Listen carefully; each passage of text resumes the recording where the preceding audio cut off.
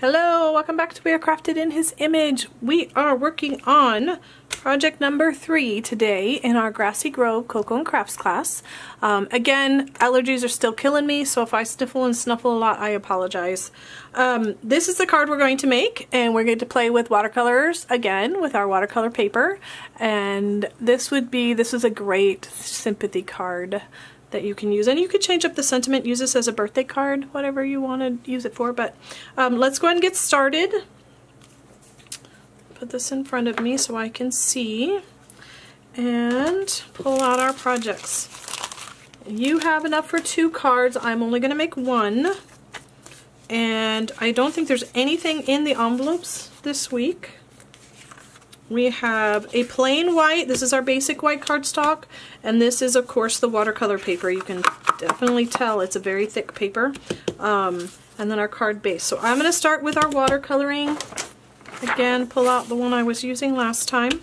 And you will need a nice big thick paintbrush, preferably one that's clean. I just splattered blue all over from my last project.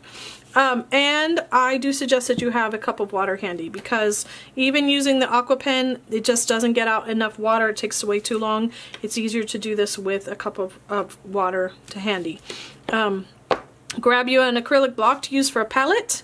And for this one, we are going to use some of the Balmy Blue. We are going to use the Smoky Slate. I'm going to kind of give it a foggy background look to our card. And for the green on the bottom, you can, and I probably should have done this earlier, you can just take your Old Olive and touch it in one of the corners. And there you go. Now you've got some Old Olive ready to go. And those are the 3 colors we're going to use. And I'm going to start just like last time, only this time I'm going to get the whole entire paper wet. In fact, to make it stay flat, it actually works if you wet one side really well and then flip it over and work on the other side. That way it kind of evens it out. See how it's starting to curl up? If you now flip it over and work on this side, it'll lay flatter for you.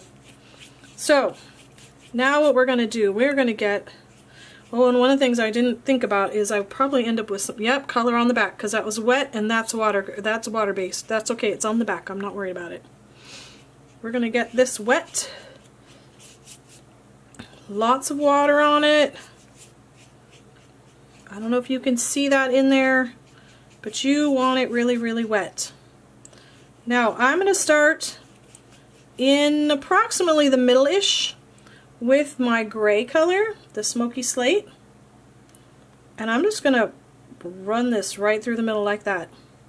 Okay, and then I want it to blend out a little bit more, so I'm going to add a little more, a little bit thicker line, and just let it bleed. And if you want it to go up higher on one area, bring it up a little bit. Okay, now I want to make sure I have plenty of water, that it hasn't dried. Looks like I can tell that I still have plenty of water up there. Now I'm going to grab my blue, and I'm just going to touch to the top. But you see how bright that blue is? I really don't want it that bright. So now I'm going to grab some more of that gray, and I'm going to touch it up there as well. And let the gray kind of tone down the blue so it's not as bright of a blue color. That's our sky-ish. There we go. And then on the bottom, again, I want to make sure it's wet. I'm going to grab my Old Olive and come in here and just let that color bleed.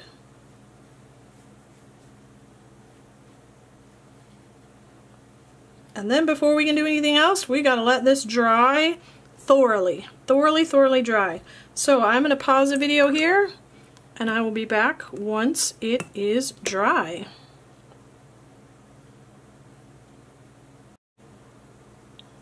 Okay, I am back. I'm going to turn a light on over here because we have a rainstorm outside and it's getting kind of dark in my crafty space. So we are back here, and you notice that it isn't too overly warped because we wet the back side and the front.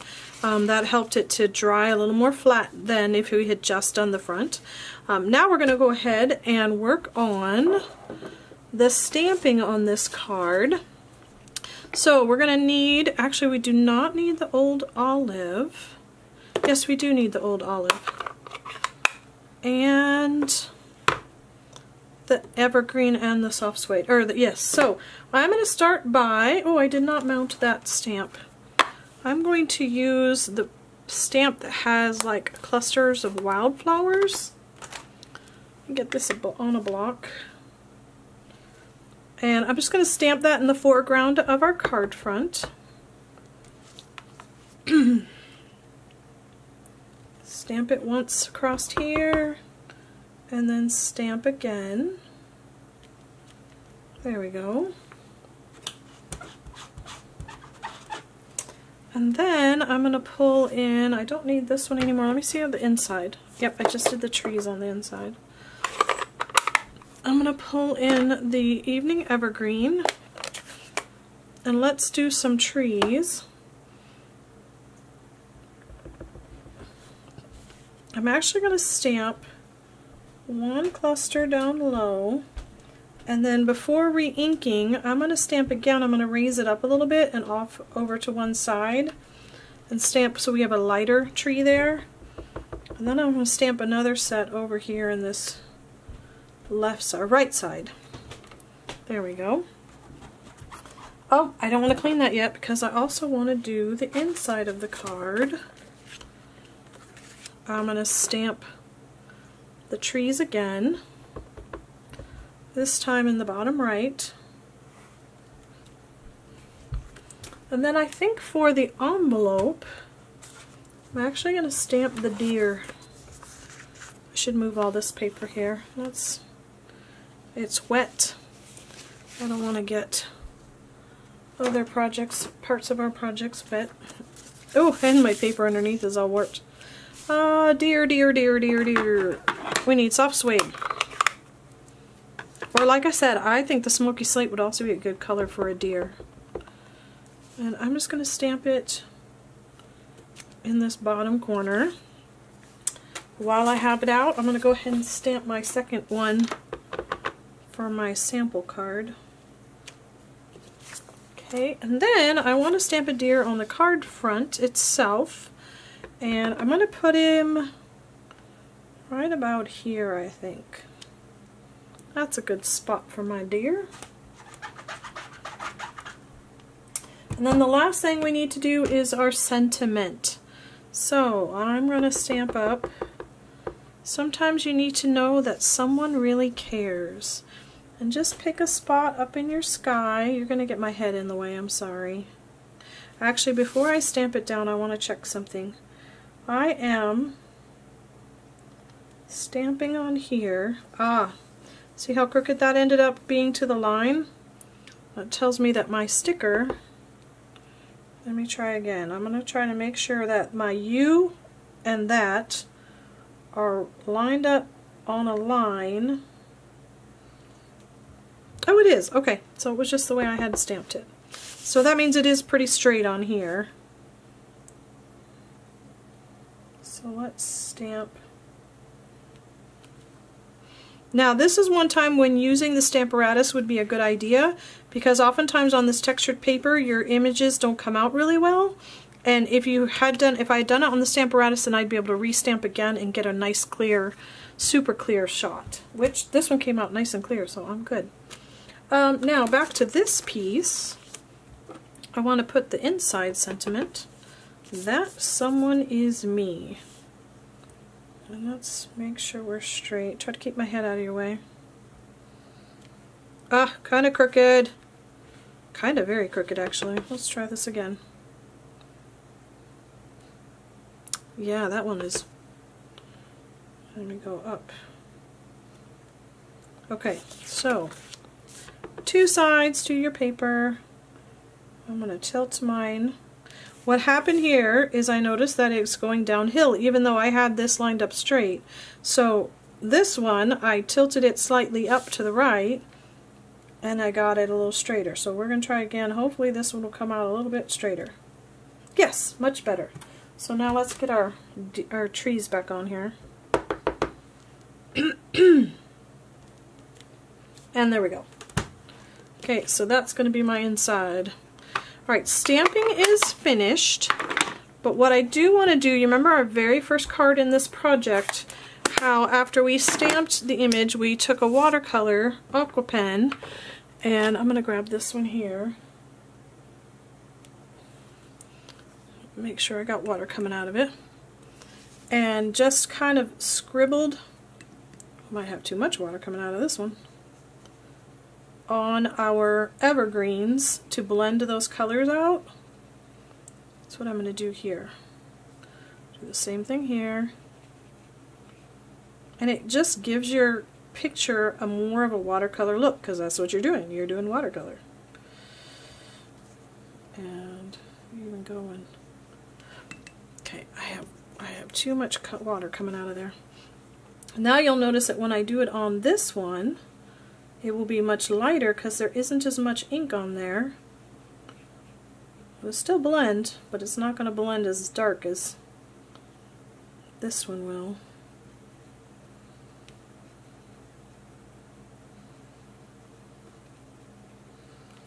You can blend down that trunk.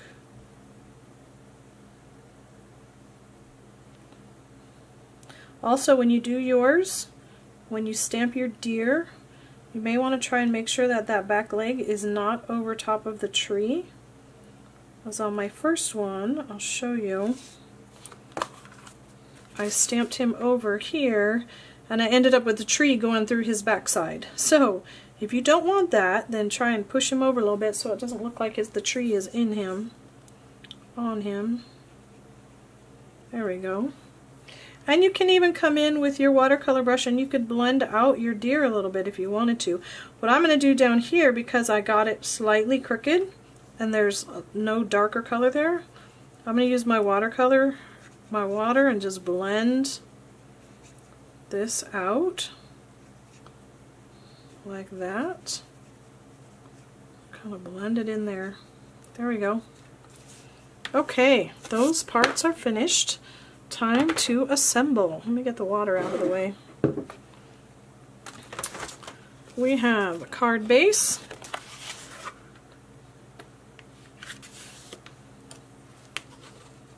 Oh, just realized I have ink on my finger. I don't want to get it on a project. There we go. Now let's glue our inside in and glue the front on. So that was my crooked side. Yes. Yes, that's the crooked side. Excuse me. And again on this one, even though we got it relatively flat, it still has some warpage, so I'm going to put adhesive all the way around all four edges. I want to make sure this sticks down pretty well. There we go. Alright, let's get our inside in first.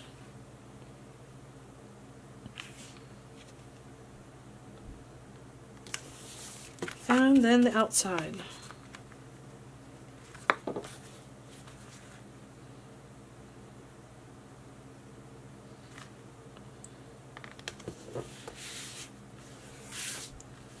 And there you go.